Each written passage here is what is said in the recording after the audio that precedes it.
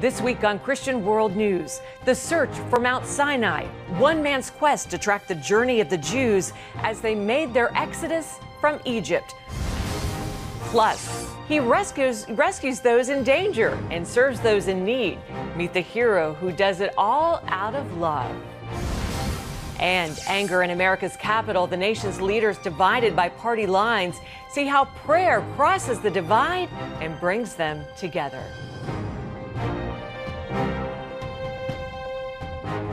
And welcome to Christian World News, everyone. I'm Wendy Griffith, and Happy New Year to you.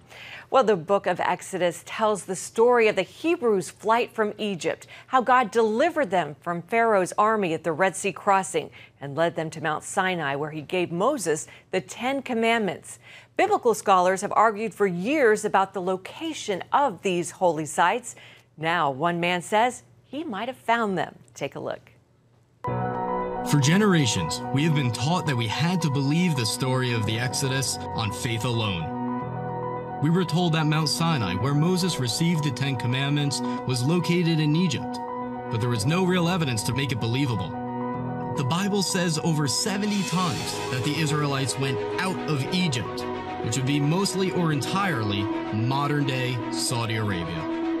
These sites were being kept secret by the Saudi regime that hid them from the world using fences and police and the threat of force. Using contacts we cannot disclose and methods we cannot disclose, we got to the forbidden sites. We were frequently approached by Saudis eager to talk to Americans for the first time, and one of the first things they'd say with excitement is, "Did you know Moses was here? Let me show you where he and his people were."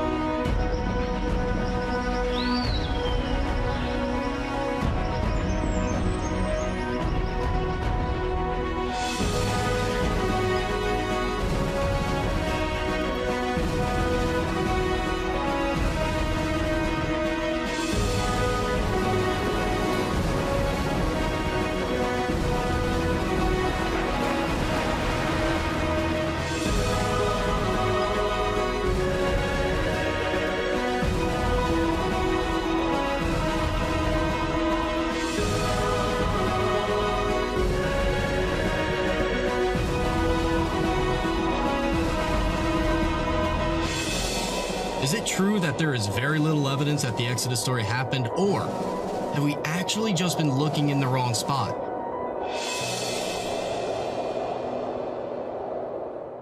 Wow. Ryan Morrow made the documentary, The Mountain of Moses, Mount Sinai in Saudi Arabia, and joins us now. Ryan, what led you to go to Saudi Arabia in search of these sites? It must have been a little dangerous. Right. So the Saudis do block off these archaeological sites that we believe are linked to Moses and the Exodus, which prevented really high quality video and photos from coming out to the outside world. So this theory that Mount Sinai is in Saudi Arabia didn't really get the treatment that it deserved. And really the reason that I went is because shortly after I became a Christian, I was aware that there was this academic consensus that the Exodus story didn't happen because at the traditional Mount Sinai, the area has been combed at this spot in Egypt, and they found very little evidence. But there's this alternative theory that has a growing amount of support for it that we've actually just been looking in the wrong spot, and the evidence is just stunning. Ryan, you believe that you found the actual Mount Sinai, right? I don't want to say that I found it because I was following in the footsteps of others. There were small numbers of Americans who had tried to go to this real Mount Sinai and had been arrested and their evidence confiscated. But I am one of a very small number of Americans and outsiders to get access to these places. And when you follow the Bible very literally, the directions that are contained within the book of Exodus, using this new theory, you run into evidence of almost everything that is described from the Red Sea crossing to the journey to Mount Sinai. And it's just, it's a bit of a miracle that I got to go. And I can't believe that I even got to go. And you can't tell us all the details, but we'll be okay. All right, so you also talk about, as you mentioned just now, finding the likely place that the Jewish people crossed the Red Sea. What did it look like? What did the locals say? Well, there were some Saudi locals that were aware that that is where the Red Sea crossing happened. You can see over on the Egyptian side of the Gulf of Aqaba, where the valley that they would have traveled through is very narrow and leads to a big beach called Nuweiba Beach that could have fit millions of Israelites. And just like accounts outside the Bible say, and the Bible itself says, they would have been shut in by the mountains with only one path behind them, blocked off by Pharaoh's army, and the Red Sea in front of them. And right at this location, there is an underwater land path. So if the water were actually parted, they would have to have somewhere to walk. And there is a place for them to walk over into Saudi Arabia, just like the story says. And it's at an angle that is walkable. It's not too steep. And so logistically, it makes sense. So you said, we saw in the video there, the locals actually will come up and say, look, did you know Moses was here? And they actually know this there, right? They are so proud of it. It's very common that if you're just out at a supermarket or just out in the desert in the Saudi seas, one of the first things they'll say is, hey, did you know that Moses and the Yahud, the Jews, were here? That's what we've known for generations, and I'd like to show you where it is. So Saudis are very proud in northwestern Saudi Arabia of this tradition that they live where Moses and the Israelites walked. And you talked about the underwater evidence of the Red Sea, that there actually is this little land bridge there under the water right now. Right. So try to think of all of this as a cynic. What would be necessary for this miraculous story to actually take place?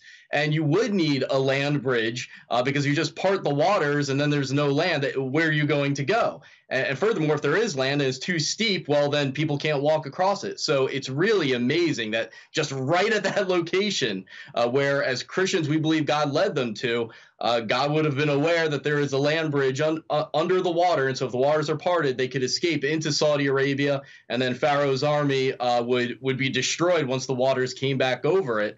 But then even from there, there are multiple places that the book of Exodus talks about the Israelites going to, such as Elim, where there are 12 wells and 70 palms. Today, if you follow those instructions in the book of Exodus from the Red Sea crossing point, you will come into a match for Elim that to this day has 12 wells. Real quick, Ryan, where can people see your documentary?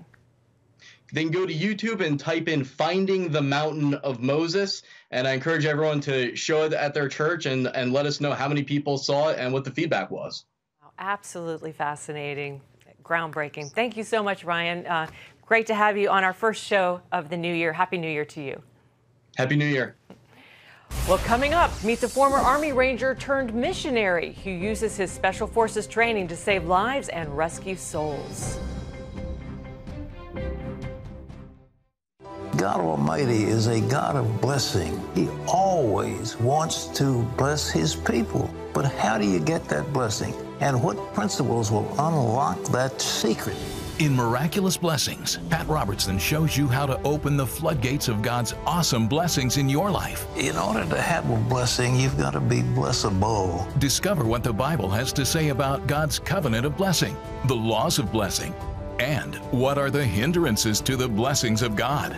The words of Jesus, they are as valid as the law of gravity, and if we follow those laws, we will be blessed. You'll see amazing true stories of everyday people whose lives were rescued and transformed by God's miraculous blessings. But even the doctors acknowledge that this had to be a miracle. Call 1-800-700-7000 or visit CBN.com to become a CBN partner and get miraculous blessings today. Hello, I'm Terry Newsom. Did you know there are more than 148 million orphans in the world today? 148 million. But it was 3 little girls that taught me about the plight of orphans.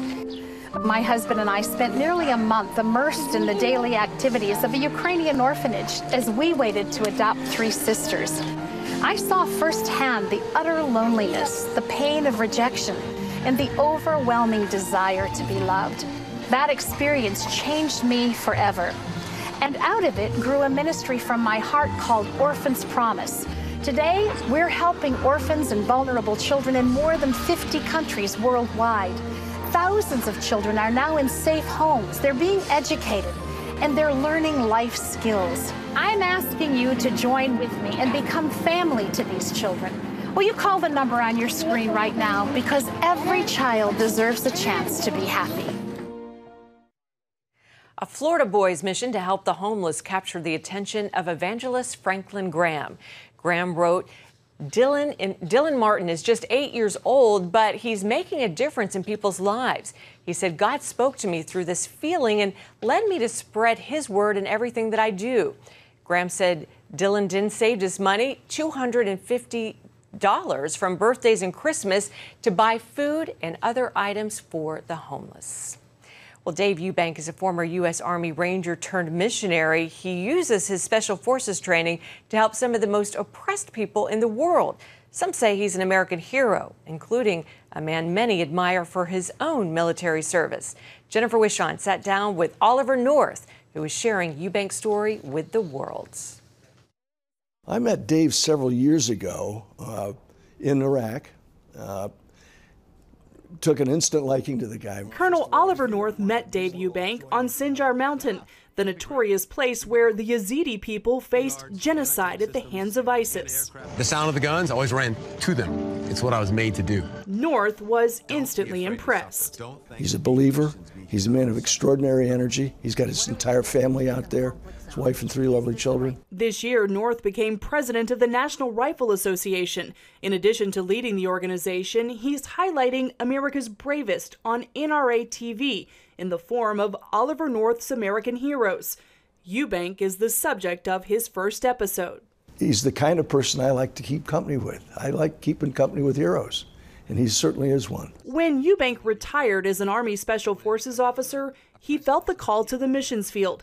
He founded the Free Burma Rangers, men and women trained to help people facing persecution and oppression in Myanmar, Sudan, Kurdistan, and other parts of the world. Their mission is simple: offer help, hope, and love in the name of Jesus. Of course, in the aftermath of ISIS and the horrific murders that were occurring, he ended up probably more gunfights than most people in the Marine Corps or the Army Special Forces have been in. He's been there to help those people fighting for the right side. This is a missionary who takes up arms, who rides around in armored vehicles from time to time. Does that seem odd to you? Well, not knowing the circumstances of it, and I've been embedded out there 60 some odd times, so I know what the circumstances are like. He would not survive without armored vehicles. I mean, if you look at the windshield on his vehicle, it had bullet holes in it before he got into the big fight that we've got coverage of. That big fight happened as the Iraqi army, backed by U.S. forces, worked to retake the city of Mosul from ISIS. The biggest hospital in Mosul had been seized by ISIS, and they turned it into a multi-story anti-aircraft position, anti-armor position, sniper position, and hundreds of ISIS fighters inside it. And they were killing the civilians who were trying to flee.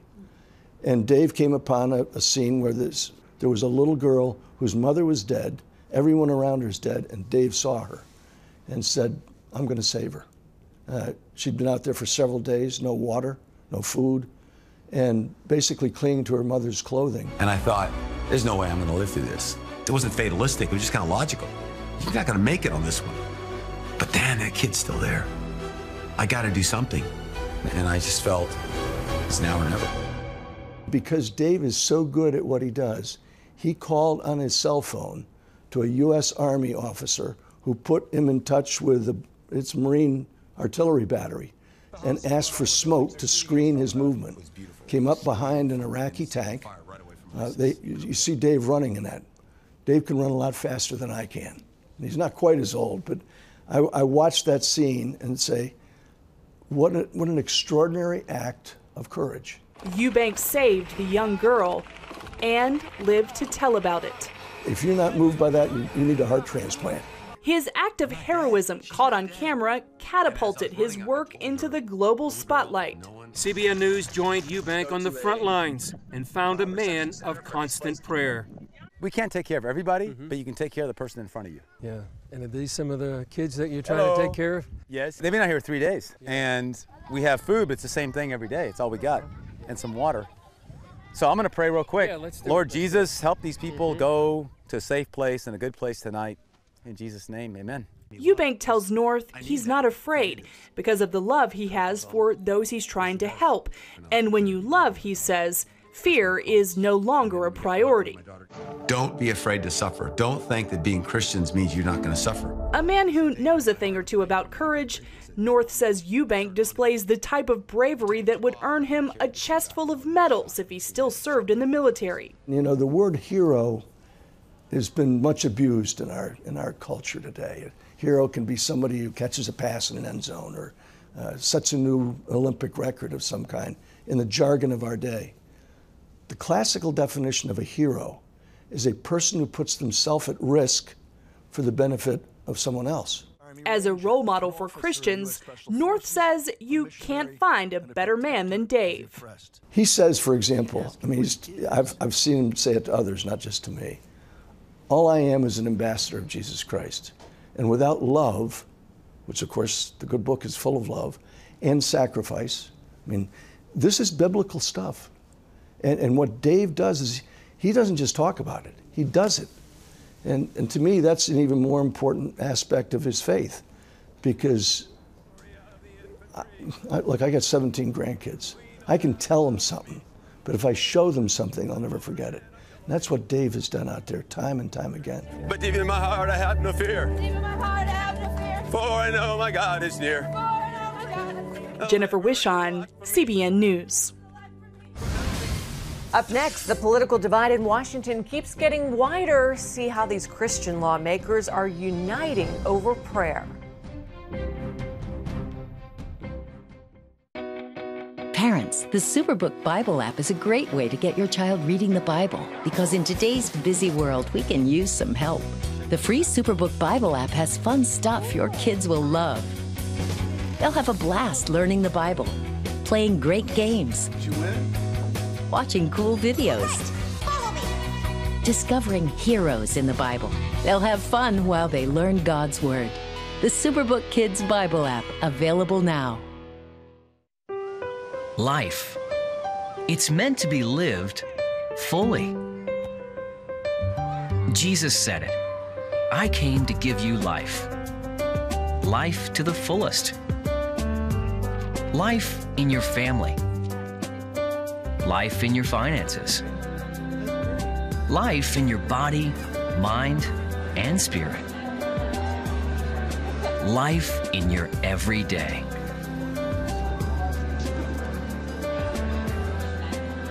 At CBN.com, we're taking what Jesus said seriously. We're here to help you discover life. Life. Live it fully. CBN.com.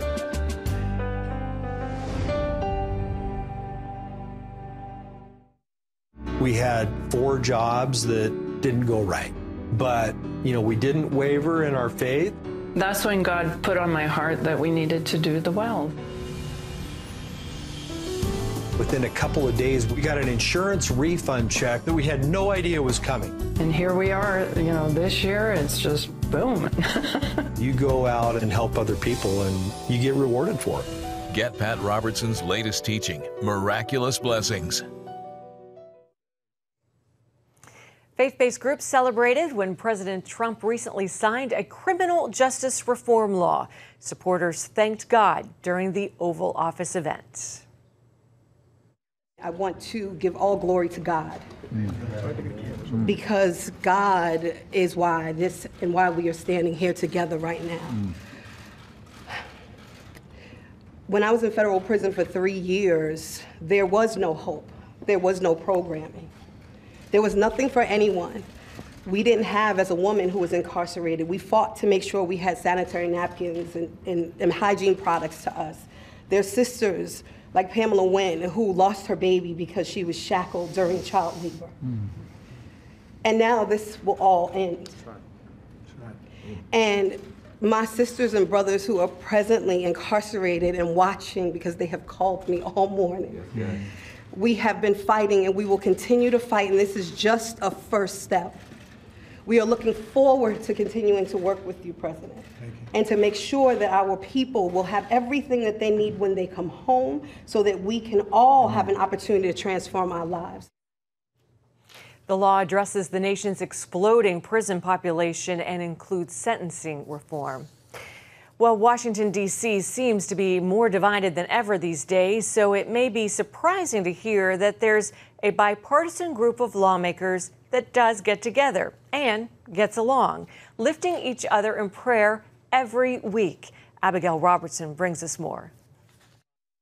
In this deeply partisan political climate, it may come as a surprise to many people that a group of Senate Democrats and Republicans come together each week to pray. It is literally the most liberal Democrats and the most conservative Republicans.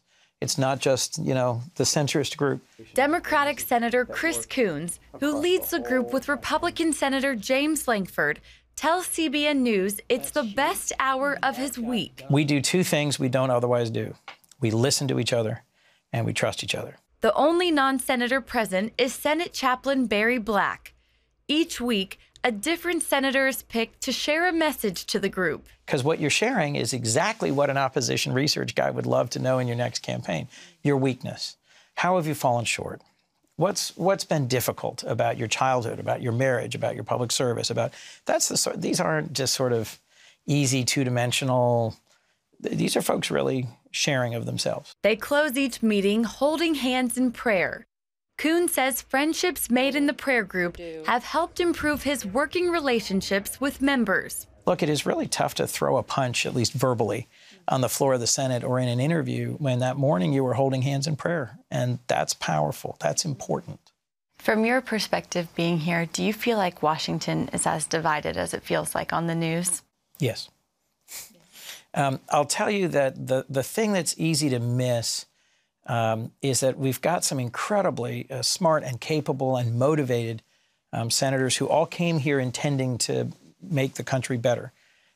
Yet we find it awfully hard to compromise. One of the trends hurting relationships on the Hill is a lack of social interaction because lawmakers don't live here anymore. A generation or two ago, all senators moved their families here. And so they knew each other as parents on the edge of a soccer or baseball field, as much as they knew each other as, combatants on the Senate floor. And when you got up here, what did you expect as far as relationships with members of the other side of the aisle, and what have they been like?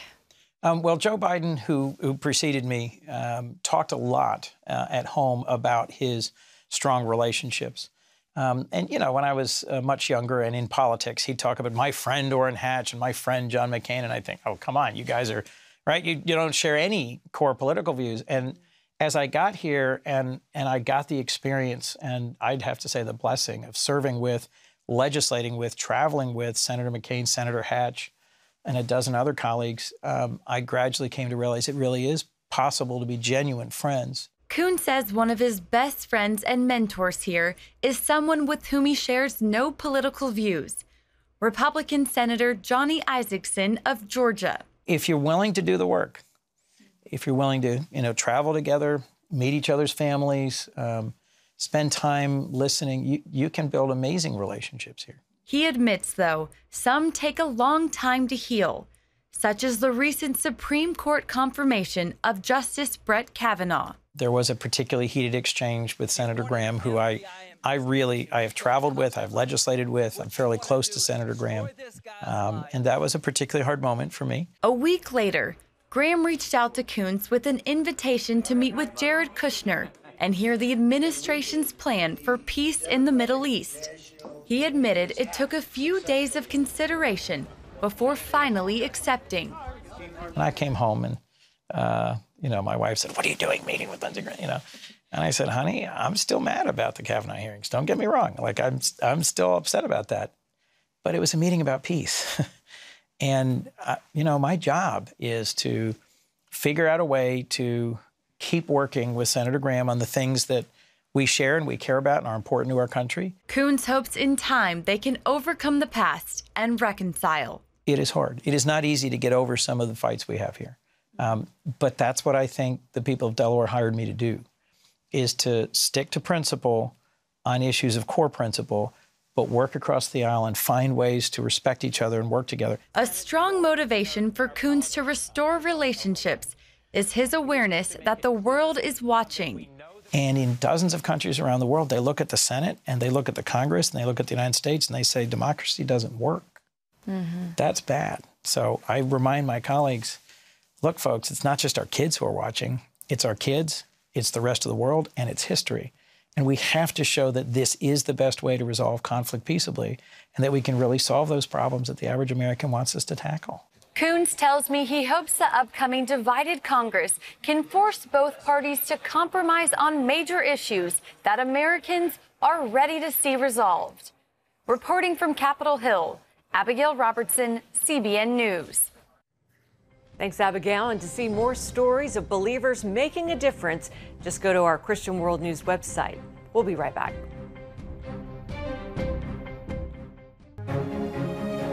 When you give, smiles grow bigger. When you care, homes are happier. When you comfort, the hurt goes away. When we all come together to love, miracles happen. Hello, I'm Terry Newsom. Did you know there are more than 148 million orphans in the world today? 148 million. But it was 3 little girls that taught me about the plight of orphans. My husband and I spent nearly a month immersed in the daily activities of a Ukrainian orphanage as we waited to adopt 3 sisters. I saw firsthand the utter loneliness, the pain of rejection, and the overwhelming desire to be loved. That experience changed me forever. And out of it grew a ministry from my heart called Orphans Promise. Today, we're helping orphans and vulnerable children in more than 50 countries worldwide. Thousands of children are now in safe homes. They're being educated, and they're learning life skills. I'm asking you to join with me and become family to these children. Will you call the number on your screen right now? Because every child deserves a chance to be happy. Hello? Is this thing on? Hey, kids, do you love games? And do you love discovering things? Well, do ya? Then you're gonna love this. It's the new free Superbook Kids Bible app. You can play games, watch videos, find answers to your questions, and a whole lot more. The new Superbook Kids Bible app. Free downloads available on iTunes and Google Play now. Operation Blessing is celebrating a busy year here at home and around the globe. Operation Blessing's programs have provided clean water, disaster relief, medical care, hunger relief, and micro-enterprise projects. From Israel to Honduras to Senegal to Puerto Rico, the ministry's partners help suffering families get back on their feet. We love Operation Blessing. Well, thanks so much for joining us this week on Christian World News. From all of us here until next week, goodbye and God bless you and Happy New Year. We'll see you next time.